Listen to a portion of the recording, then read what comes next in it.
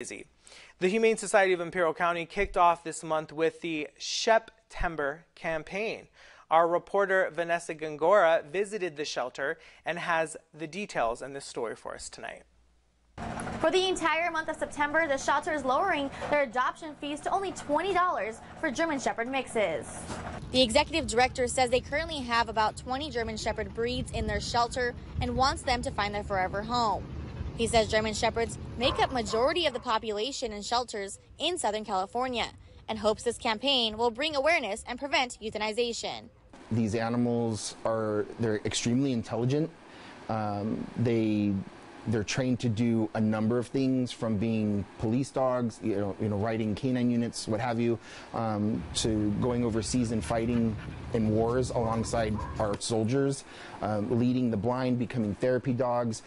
This breed has been bred to do so much more than just being a guard dog.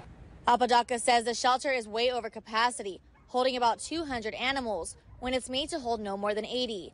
He wants to remind the community dropping off your animals because you don't want them anymore is unacceptable. During this Labor Day weekend, if anybody is going out of town, they're traveling, and they can't take their pets with them, please remember that turning your animals into a shelter, animal control, or anything, or a rescue, isn't really the appropriate way to go about it.